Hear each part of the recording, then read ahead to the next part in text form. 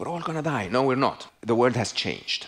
And the key word to artificial intelligence is singularity, is that we don't actually know how the world will change. A singularity is an event horizon where the rules of the game change so much that you're no longer able to understand how the game will be played. When the rules of the game become that the smartest person you can ever hire in your company is no longer a human, everything you know about the rules of HR change.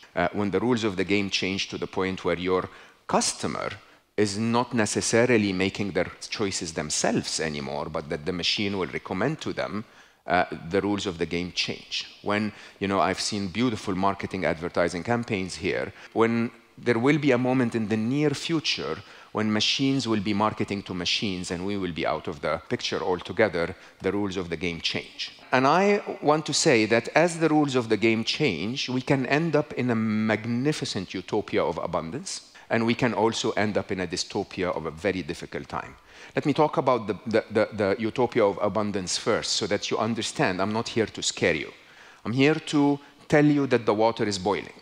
My objective is for you to jump out of the pan. But today, to do that, I have to tell you it's boiling, and that hurts. Let's talk about the abundance first. The abundance is this. You may not feel it anymore, but the reason we have all of this technology is because there is a plug in the wall that is providing a very valuable resource called electricity.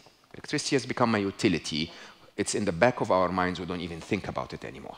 There will be another plug in the wall, probably in your pocket, in your phone, that is called intelligence. It's a utility. And today, just last night, I plugged into that intelligence and I got myself what I would probably estimate to be an extra 25 IQ points. I became 25 IQ points more intelligent yesterday as I was analyzing a complex problem using AI. There will be a moment in the future where I will plug in and get another 100 IQ points. There will be a moment in the future where I will plug in and get 400 IQ points more.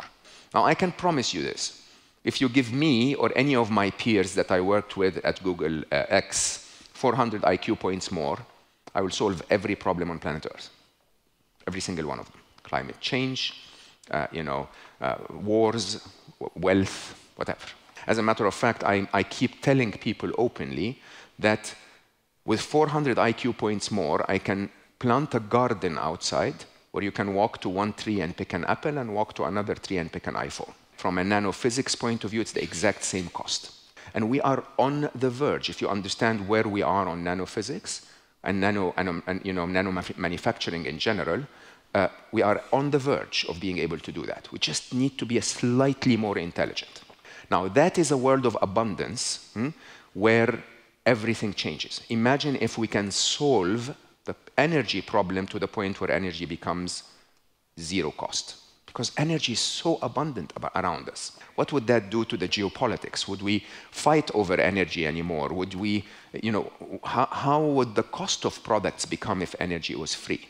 Think about all of that. That's a utopia that is almost impossible to imagine, that completely changes everything we've ever learned, definitely changes retail, and it is literally a few years away.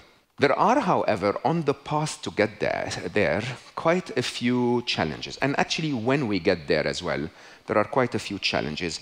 And those challenges, let me be very, very clear, are not a problem with AI.